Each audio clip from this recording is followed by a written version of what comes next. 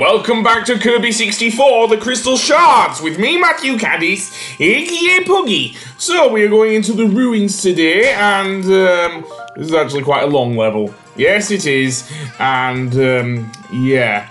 Also, because this is actually from my original recordings, I actually start this level with the Spark ability. So yeah, Spark works just the same as it does in other Kirby games. As for Double Spark, the effect is greatly enhanced, but the downside is Kirby does have a kind of cooling off period. Not a long one, but enough to be noticeable, I guess. So yeah, and the music is actually pretty good in this level.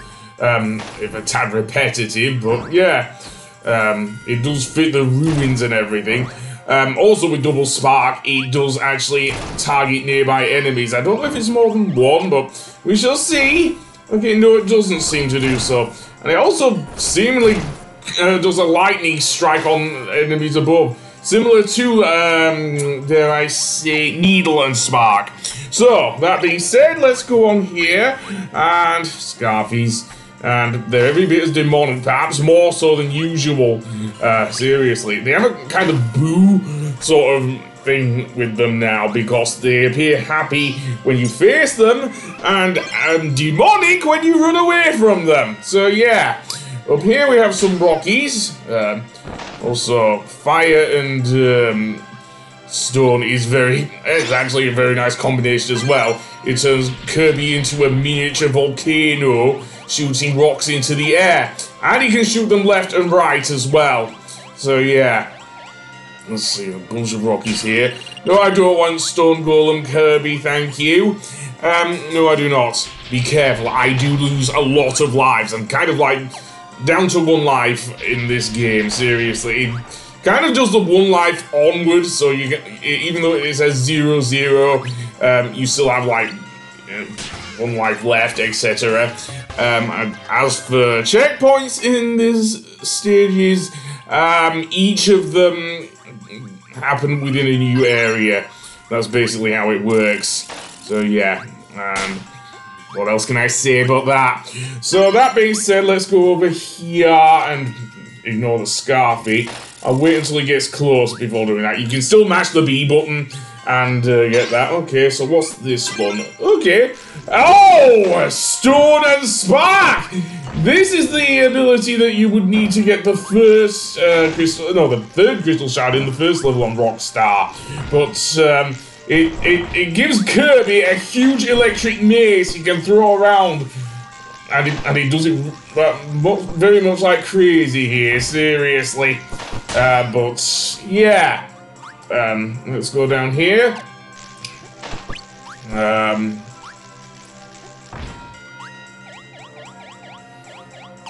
Yeah, I don't know. So let's go over here and ouch.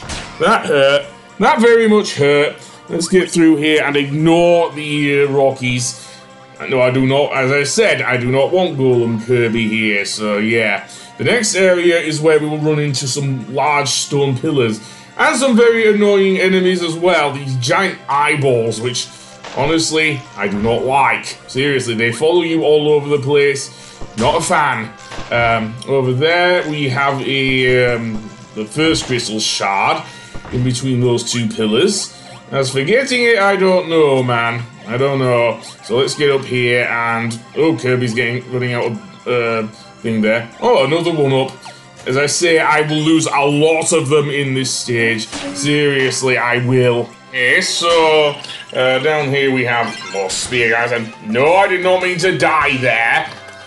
But apparently, Guy is seemingly wanting to be a drone. Yeah, and this was back in 2000. I mean, well, the game had drones back in, well, early 2000 anyway.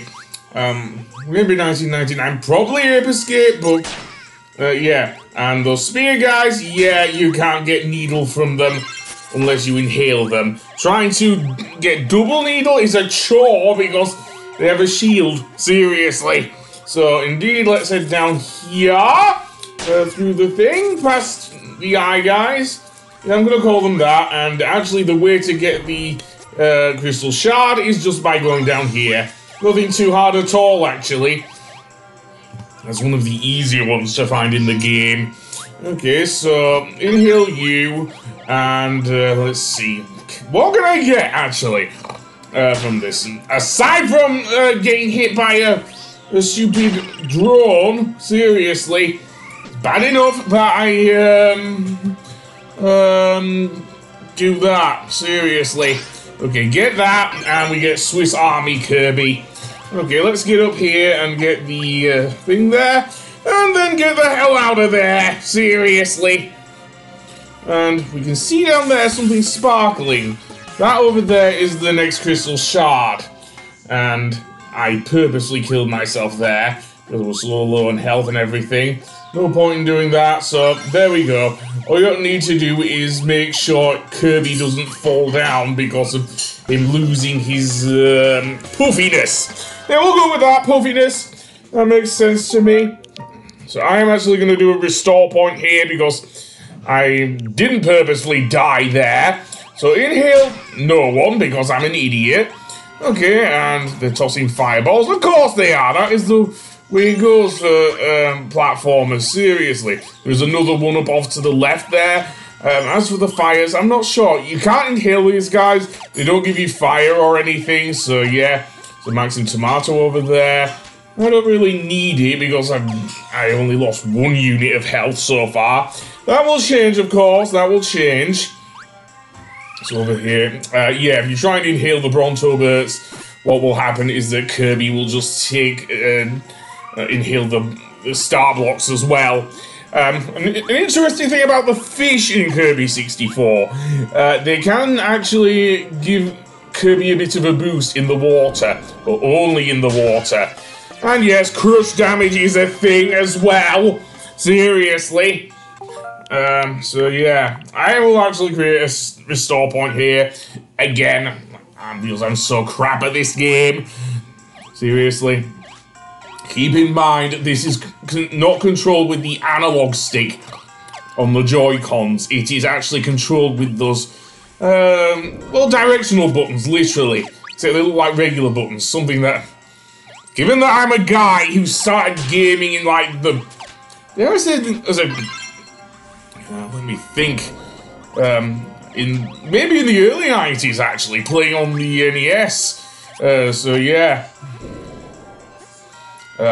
Even though the whole epilepsy thing was a thing back in the early 90s. But, yeah. So, I've not played a game like this. I'm used to, as I say, analog controllers now. I've been... really acquainted myself with both the PlayStation, or the PS1, should I say, to be specific, and the N64. So really, both of which had, there's the analog controls for the N64 were from the get-go.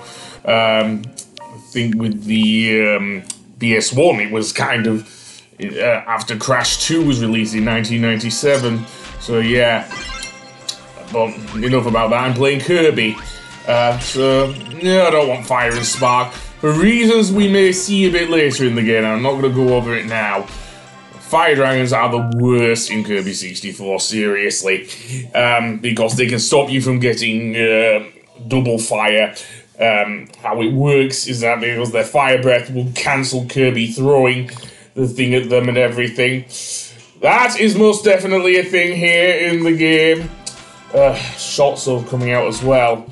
So yeah, so much so I actually had to have a pause break here, seriously. I was so stressed by this. And this is like the only the second level in the game. Waited until the Fire Dragon stopped, and there we go. Double Fire is easily one of my favourite abilities in the game. Or it would be if I hadn't died there, seriously. Kirby darts forward and is nigh on unstoppable for a good number of seconds, actually, seriously. So let's go through here, impale these guys, and, yeah, I don't mind doing that. In fact, you can carry the Spark enemy on his back, though I don't know if I want to go on here. Yeah, having not not having spark and fire, that's a blessing, I think. Although I did get it there. Basically, with spark and fire, Kirby uses static electricity and turns into a human fireball. Seriously, his head is on fire. Seriously, kind of like with Dexter in Dexter's Laboratory. And now, for this whole segment, we're able to control King Dedede. So yeah, we even get to play with his hammer. Very nice. And indeed, King Dedede actually has a wind-up move as well, which I don't know if I show off here or not, but yeah, it's there. There's also Maxim Tomato down here. Very nice. So let's go up here, jump off, and yeah. And yes, King Dedede's hammer is necessary to, or needed even, to get through here. Including, you can see there, the Crystal Shard, the third one, I believe. Unless there's a boss. There might actually be a boss in this level. I don't know. But let's see. So, to get the Crystal Shard, I want to go up here. Get up the thing and definitely smash through. And then it's just a matter of making my way to the right here. Apparently, Dedede can pull himself up. Well, he is quite a strong guy. I think judging from here, at least. And also in Smash Brothers, of course. So yeah, he doesn't have the upward move, though he has in Smash Brothers, but that's a given. He only came in like Brawl, so that's fair. And there we go. And then I'm going to head to the right. And why not get up there? And then we have a couple of these guys.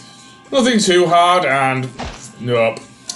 Don't want you. Don't want you. So let's go up here, and let's see. I'll go to the right and smash through the block.